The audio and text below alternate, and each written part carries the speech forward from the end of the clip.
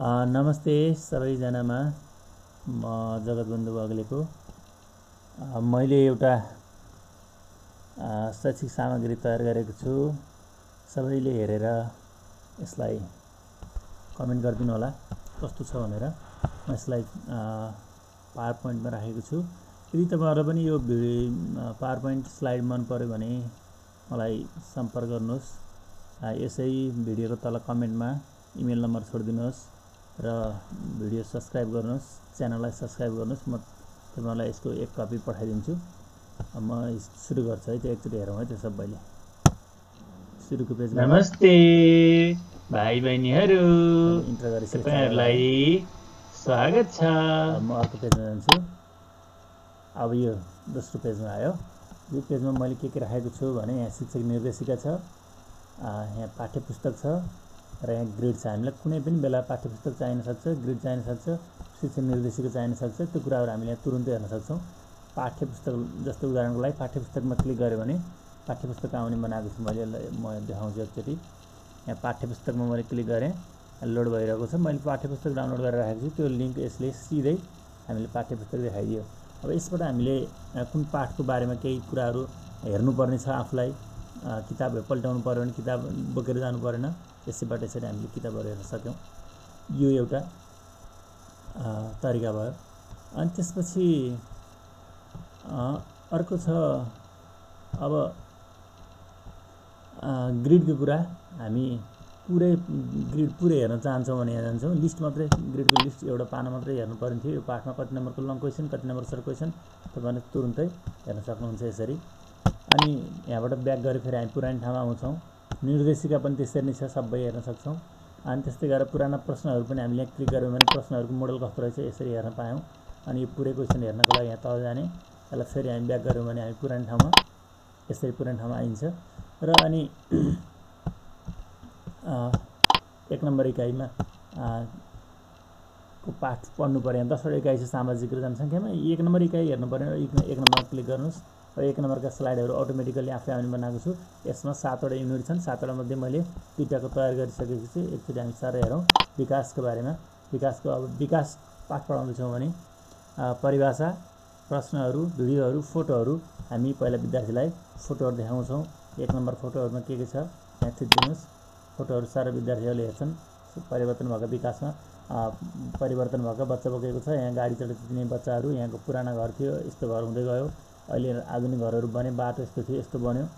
यसरी हामी अर्को फोटोमा जान सक्छौं। यहाँबाट फिर्ता हुन पनि सक्छौं। फिर्ता भए त्यो सुरुकैमा पुग्छौं। दोस्रो नम्बर फोटो हेर्न सक्छौं। यसरी 2 नम्बरमा क्लिक गर्यौं। अब यहाँ बिरामी बोकेको छ। यहाँ एम्बुलेन्स राख्न अझ उपयोग हुन्थ्यो होला। हस्पिटलमा बिरामी गएको छ, यहाँ जोत्दै छ, यहाँ ट्र्याक्टरले जोत्यो, यहाँ कुवा छ, अहिले धारो गाड्नु हुँदैछ। यसरी फेरि अर्को फोटोहरु हामी यहाँबाट हेर्न सक्छौं। यहाँ टेलिफोनको विकास भएको कुरा छ, विद्युतको विकास हुँदै गरेको कुरा छ, एयरपोर्ट बन्दै छ। यी कुराहरु हामीले यहाँ हेर्न सक्छौं। र फेरि अरु फोटोहरु कुनै बाँकी छन् भने यहाँ हेर्न सक्छौं। यसरी फेरि फिर्ता हुन सक्छौं। र भिडियो विद्यार्थीलाई पढाउँदा दिक्क लाग्न सक्छ। कहिलेकाहीँ उनीहरुलाई भिडियो देखाउनु पर्यो भने त्यो सम्बन्धी भिडियो पनि मैले यहाँ लिंक राखिदिएको छु। अब विकास हुँदै गरेका दृश्यहरुको बारेमा एकचोटी क्लिक गरिदिनुस्। भिडियो नि आफै बोल्न थाल्छ। यसरी भिडियो चल्दै गयो। विद्यार्थीहरुले चाहिँ यो विकास हुँदैछ भनेर यहाँ घर बनाउन लागेको कुराहरु हामी अब यो लगाएर छोडिदिएपछि विद्यार्थी आफै हेरिरहन्छ। हामीले कागजमा कुरा गर्ने विद्यार्थी पनि हामी बोलेको दिक्क लाग्छ। त्यसकारण मैले यसरी भिडियो राखेको छु। यो 5 मिनेट भिडियो यसरी हामी हेर्न सक्छौं। फेरि फिर्ता हुन्छ। अर्को भिडियोमा जान सक्छौं। फेरि विद्यार्थीलाई अर्को भिडियो देखाउन सक्छौं। यहाँ 2 नम्बरमा अर्को भिडियो गयो भने अन्तरिक्ष यात्रा हुँदै गएको विकासका कुराहरुमा मानिसहरु अन्तरिक्षसम्म पुगेको कुराहरु हामीले यहाँ देखाउन सक्छौं। 7, 6, 5, vehicles armed, 3, 2, 1, fire. Missile away.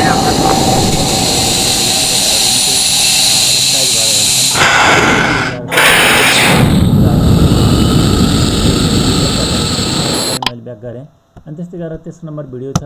कहिलेकाहीँ आफूलाई पनि पढाउन झ्याउ लागिरहेको बेलामा पनि क्लासको लिंकहरु नै हामी राखिदिन सक्छौं।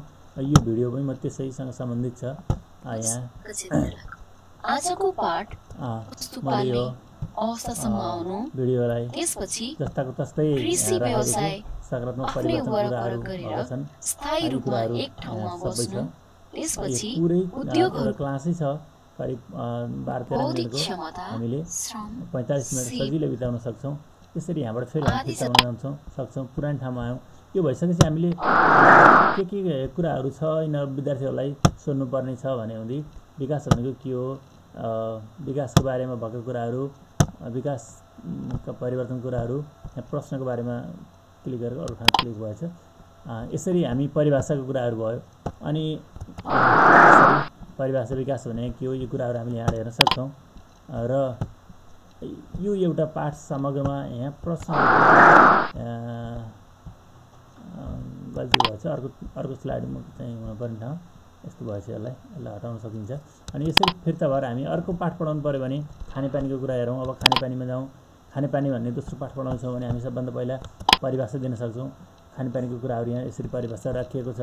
अब यो पाठ पढिसकेर भ्याइएपछि अर्को ठाउँमा गएर खानेपानीसँग कार्यालयको अनुरोधको कुराहरू हामी देख्न सक्छौँ। यहाँबाट फेरि हामी फिर्ता हुन सक्छौँ यसरी। अनि तस्बिरहरू देखाउन सक्छौँ बच्चाहरूलाई पढाउनुभन्दा तस्बिरमा उनीहरू ध्यान दिन्छन्। यहाँ खानेपानीको बारेमा विविध तस्बिरहरू मैले यसरी राखिदिएको छु। अनि फेरि अर्को तस्बिरहरू पनि देखाउन सक्छौँ हामी। यहाँ फेरि विभिन्न तस्बिरहरू छन्, फेरि यहाँबाट हामी ब्याक गर्न जान सक्छौँ। अनि फेरि अरू तस्बिरहरू छन् यहाँ, त्यस्तै तस्बिरहरू खानेपानीसँग सम्बन्धित खानेपानी सरसफाइ कार्य डिभिजन कार्यालय बागलुङको एउटा अनुरोध पत्र पनि छ। यी सबै कुराहरू हामीले यहाँ यसरी राख्न सक्छौँ। त्यस्तै गरेर अनि भिडियो पनि देखाउन सक्छौँ। 1 नम्बर भिडियोमा खानेपानीसँग सम्बन्धित भिडियोहरू हामी यसमा लिङ्क गरिदिन सक्छौँ। अनि यो भिडियो म प्ले गर्छु। यहाँ भिडियोहरू प्ले हुँदैछ। Himalayan chain supporting far over 1 billion people. Yet many settlements on Nepal's remote hillsides suffer greatly for lack of clean and be quite complex in practice. रोचक मानेर हेर्छन्। त्यस्तै अर्को भिडियो छ, फेरि क्लाससँग सम्बन्धित भिडियो छ। यो भिडियोले चाहिँ क्लासमै गएर सोसल स्टडीमा पढाउने भन्ने पढाएको छ भन्ने कुरा हामी देखाउन सक्छौँ। यो पाठसँग सम्बन्धित क्लास नै हो यो। जुन अनुपातमा जनसङ्ख्या वृद्धि हुँदै गइरहेको छ सोही अनुपातमा स्वच्छ खानेपानीको आपूर्ति हुन सकेको छैन। यसले गर्दा पनि विभिन्न यसरी फेरि हामी ब्याक गर्न जान सक्छौँ। अनि विद्यार्थीलाई केही प्रश्नहरू राख्नु पऱ्यो भने यहाँ छ प्रश्नसँग सम्बन्धित कुराहरू यहाँ छ। मानव जीवनमा खानेपानीको महत्त्व मुद्दागत रूपमा लेख। क्लास वर्कहरू दिन सक्छौँ, होमवर्कहरू दिन सक्छौँ। यो कुरा भइसकेपछि हाम्रो क्लास हामी एकवटा पिरियड पुरा हुन्छ भन्ने मैले विश्वास गरेको छु।